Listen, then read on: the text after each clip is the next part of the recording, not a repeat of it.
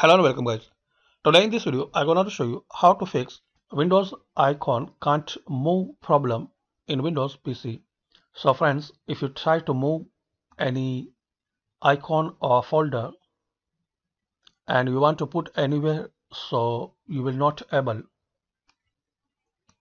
Like I want to try this video to put here, but I'm not able. So there is very easy and simple method to fix it. Just right click any empty area. Now move your cursor to view and uncheck auto arrange icons. So friends, you need to uncheck this option auto arrange icons.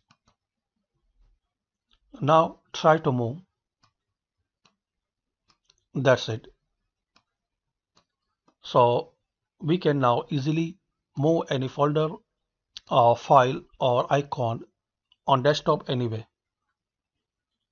So friends, I hope you like this video. Thanks for watching this video. Please subscribe the channel for latest update.